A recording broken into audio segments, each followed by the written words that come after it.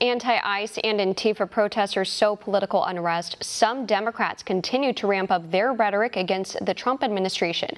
One America's Jacob Demille has this report. There have been a total of 4 confrontations in front of immigration facilities within the past month, including an attack on an ICE center in San Antonio, Texas, in which a gunman allegedly fired rounds into multiple buildings. The suspected perpetrator was later arrested following a joint operation by local officials and the FBI. And, according to FBI investigators, this was most likely a targeted attack, with the bullets only barely missing federal employees inside at the time. Although they were not hit by the rounds fired, by the grace of God, had the bullets gone 2 inches in another direction, we could be here today talking about the murder of a federal official. In another incident in Tacoma, Washington last month, a self-described Antifa activist took aim at an ICE detention center by throwing what was described as incendiary devices at vehicles outside the facility.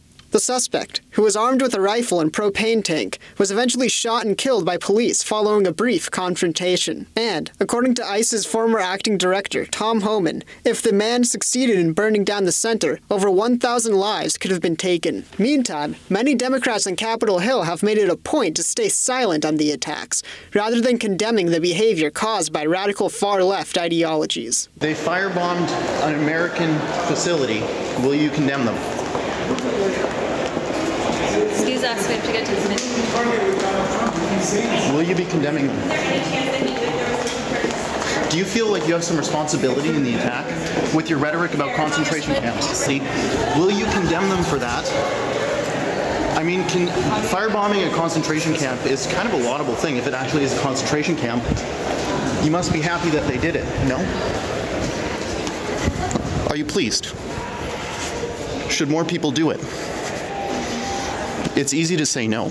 Further, during a vigil for the victims of the El Paso and Dayton shootings this month, which left over 24 people dead, AOC decided to take the opportunity to ramp up her divisive rhetoric against President Trump and conservatives. When we allude to people as an invasion, as an infestation, we are directly pulling from the language of white supremacy. Directly pulling from the language of white supremacy. So I don't want to hear the question, is this president racist anymore?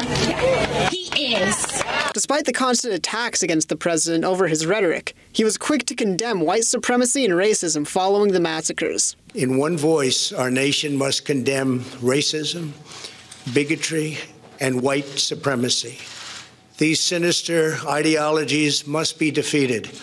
Hate has no place in America. So, as Democrats continue to point the finger at President Trump, it seems they spend little time weeding out the radicals on the left. Jacob Demille, One America News. Want to see more videos like this?